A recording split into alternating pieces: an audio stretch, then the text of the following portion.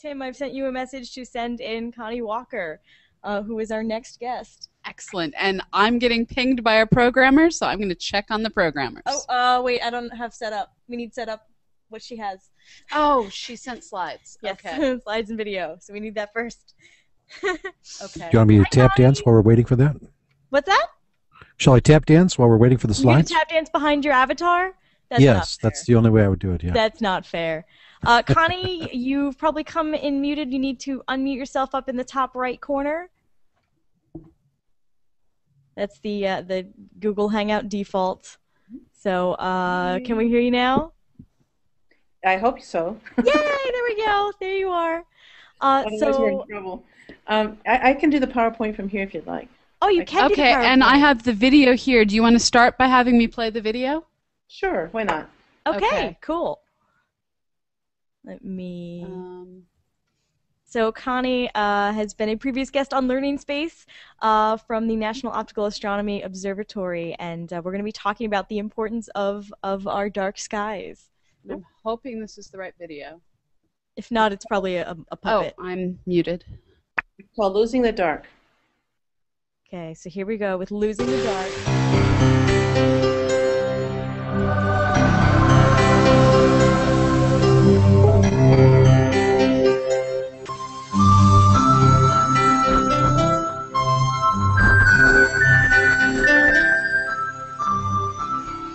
We live on the surface of a planet, spinning on its axis once every 24 hours.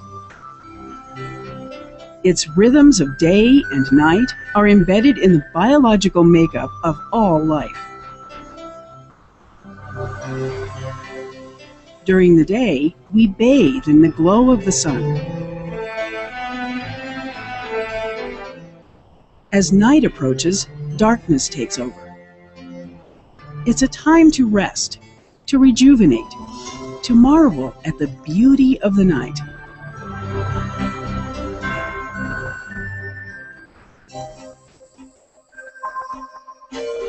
Until just over a century ago, our night skies were very dark.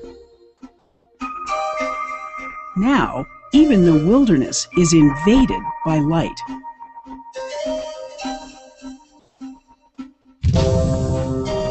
Our cities glow at night. Buildings are lit up. Unshielded lights blind us as we travel along our streets and roads. All these artificial lights overpower the darkness. The waste of energy is obvious, even from space. Much of that yellow glare the astronauts see comes from streetlights. They produce most of the light pollution on the planet. The glare is scattered by the atmosphere, creating sky glows over the landscape. We are losing the dark of night at the speed of light.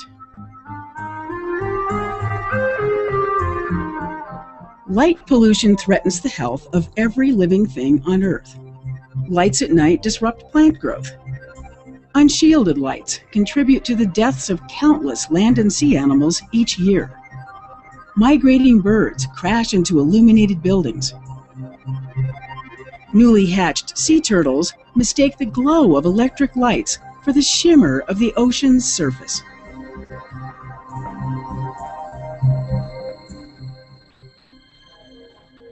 Bright lights at night also directly affect humans. Drivers and pedestrians temporarily blinded by poorly designed lights have suffered tragic accidents. Light pollution poses a silent threat to our health. Exposure to light at night disrupts the circadian rhythms that regulate our sleep cycles. People working at night under bright lights or living in light-polluted cities face a higher risk of developing diseases such as breast and prostate cancer.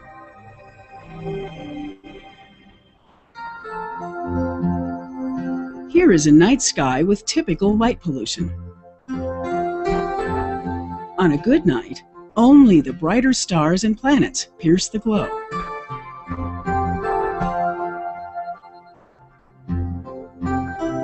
This is what the night sky might look like if we could remove the light pollution.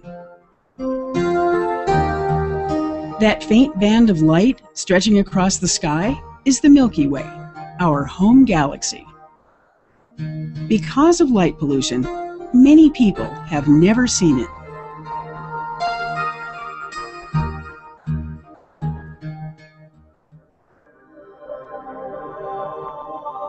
Astronomers know all too well the problems caused by lighting up the night. They need clear, dark skies to study the many fascinating objects in the universe. Light pollution simply washes out their view of the cosmos. Lighting up the night sky wastes money and fossil fuels. To keep a 100-watt light bulb turned on every night for a year takes the equivalent energy output from burning half a ton of coal. Multiplied by the billions of lights blazing up from Earth, the cost of energy we use to light up the night is colossal. While lighting is needed, there are some simple things we can do to ensure that it's neighborhood-friendly, energy-efficient, and helps preserve dark skies. We can replace light fixtures that send light up to the sky with ones that direct light down, exactly where we want it. They're called fully shielded fixtures. We can also illuminate only the places that need it. And of course, we can just turn off unnecessary lights. These are smart ways to use lighting. They offer simple solutions to problems caused by light pollution.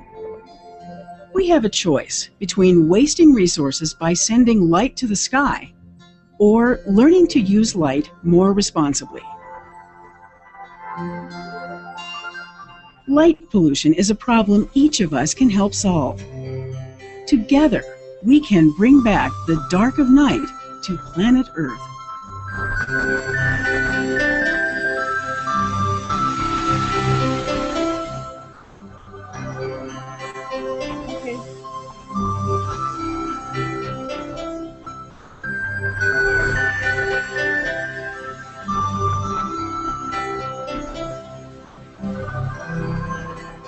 You can turn it off now.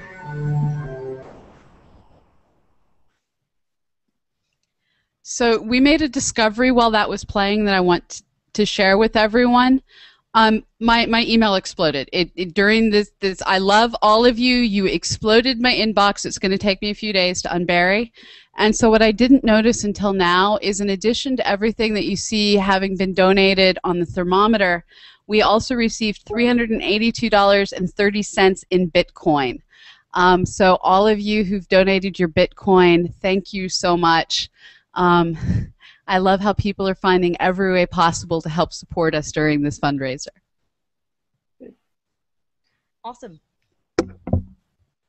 Okay, so Connie, why don't you give us a background on the video we just saw, Into the Losing the Dark, and what you're going to be talking about.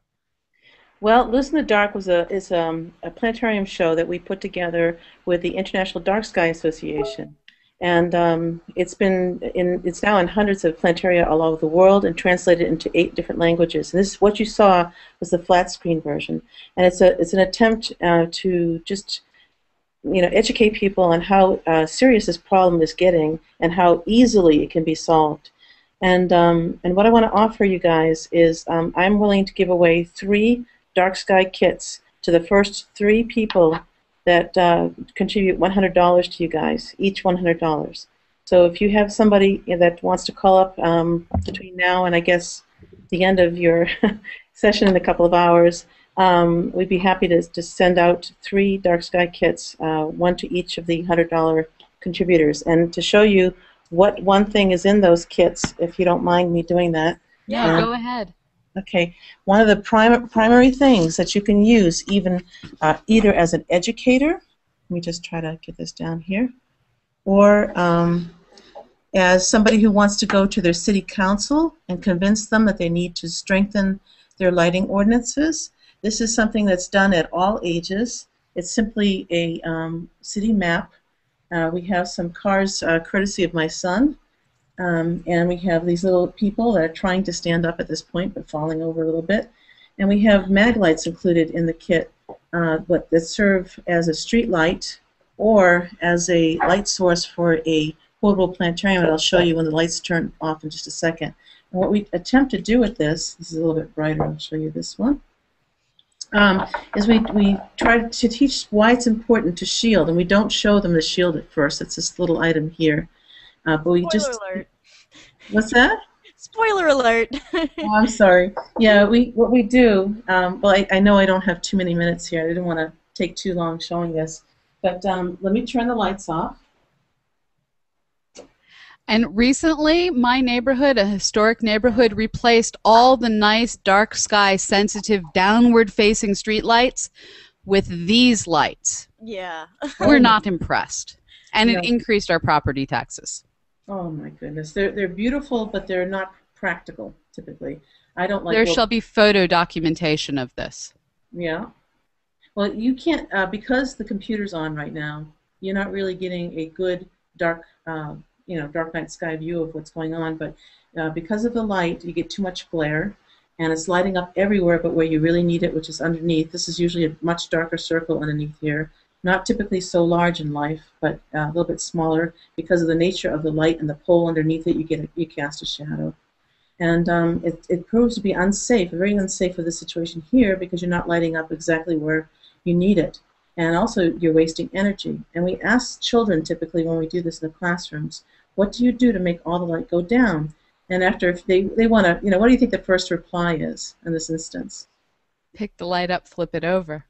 Yeah, they want to do this, but and I think it doesn't work. I love that, But you can't. We're not super, man or super boy or super girl. So, so typically, they finally get around to it. One kid brought over a pizza and covered it to show what you could do, and then all the light, of course, went down, and you could see that it's very effective. It's where you need it, and then you talk about when you need it. That's so you have a curfew involved. And then how much you might need, because if you have more than one light, you may not, need more than one light. You may just need one light. So there's different things involved here, but there's not only just how much light, but the kind of light. So say you did bring all the light down. Now you can tell, you can ask people, well, if I have all the light, twice as much light directed down, what can I actually do to that light bulb? So what do you think one answer might be? Turn it down. You can actually, that's right, that's what they would say. They would say you could turn it down, and that means if you had like a 200 watt light bulb, you could change it to half its value, so 100 watts. And then what would you save? You ask the audience, and you save energy, obviously, and cost. So it's a win-win situation all around.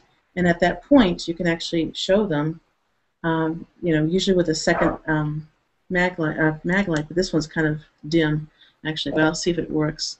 If I turn this off, you can see that the mag light actually produces, no, maybe you can't. No, it's just illuminating the box, I'm afraid. Yeah, that's right. So this has holes in it, about 100 holes that my students poke through so the configuration of Orion and some other stars, because we use Orion in the Globe at Night campaign that I'd just like to mention at the very end here. But so this kit, and with a lot of other dark skies related materials, are in the Dark Skies Education Kit, and we're very happy to send 3 of those out to the first 3 people that donate $100 to you in the next, couple hours, if that's okay. So this is once Jeff Knockham's ended at 5 p.m. Central, then Connie's kicked in, and these are fabulous teaching tools. Does this one have a dark sky meter in it? Well, yes, we can put a dark sky meter in it. Cool. So the dark sky meters allow you to quantitatively measure how much your neighbor's house illumination screws up your ability to see the sky. And so this is something that comes from Doug Welsh up in Canada, and it's a great way to document how evil gas stations are. And I'm referring to the lighting of the gas stations, which are these great islands of light and admittedly sources of gas. But the evils of the light is yes, a problem. So this is fabulous, Connie. Thank you so much. I know you are doing so much work with Globe at Night, which is another citizen science project to get people out there and documenting what we're doing to our environment with lighting, how we're starting to affect animals because of the light levels. You're measuring the light levels, and others are working on the animal studies. And together we're painting a picture of what we're doing, and that once we know what we've done, we can start to fix it. And Guido Vibra points out that he remembers Connie well from one of the first Learning Space Hangouts. We do this full demo. If you look back at the Learning Space archives on our YouTube channel, Astrosphere Vids, you can see the whole thing, the demo with this stuff. So yeah, so in this segment, the first 3 people to donate $100 are going to get one of these kits with the light meter, which will allow you. Let me tell you, I did one of my science fair projects on light pollution when I was in high school, and I totally won first place and went to regionals. So you can use this for your science fair project, which is really cool. So I'm trying to screen share this. Okay. Yeah, no, we saw it. Oh, you did? Okay. Yep, Oh. yep, we just saw it. So are you a fan of Game of Thrones, Connie? I am. So you probably want to stay tuned in for our next segment. We're bringing on the cast of Beyond the Wall, and we're going to work to try and figure out what crazy astronomical things, what planetary orbits, what eccentricities and axial tilts might be responsible for the wandering seasons of Westeros. Oh, okay. Can I just mention Globe at Night? I'm trying to get. Yeah, go ahead. How do you make it the full screen? Don't worry about it. This is the best way to see it. Okay. Yeah, for me, full screen just breaks it. Yeah, don't do that. And how do you make it advance? Just by just go through on the left-hand bar there, and we'll see it in the main screen just like you do. Okay. Okay. Well, I'm not getting it to work this time, I guess. What I wanted to do is just talk about Globe at Night, and that it's a citizen science campaign that people can participate. It's a worldwide campaign that starts usually in January, and we're going to have it every month next year for 10 days each month when the moon is not out. Good. I hope that people participate, and they can look at more information at www.globeatnight.org. And that's about it. Awesome, awesome. So that's another great citizen science project. In addition to the light meters that you can get in the kit for donating for $100, there are lots of apps now for doing Globe at Night as well. You can use your smartphone for picking out the constellation, picking out the stars that you need to do for Globe at Night, as well as some there's a light meter app, but I don't know quite how that works, but there's a link in the event if you guys want to check that out. So there's the website that we're sharing for globeatnight.org. You guys easily reached your goal of how many observations you needed to get for this last campaign. Is that 15,000? Yeah, and we have some coming from India, a couple thousand still to come from India. Wow. Can you actually see this now? Did I do this correctly or not? Can you see the dates?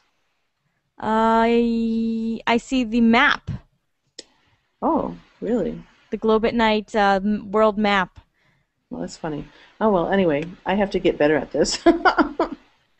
All right, you guys go on to your next thing that you have to do, and I really appreciate you allowing me to be on. I'll stay tuned into Games of Thrones. Awesome.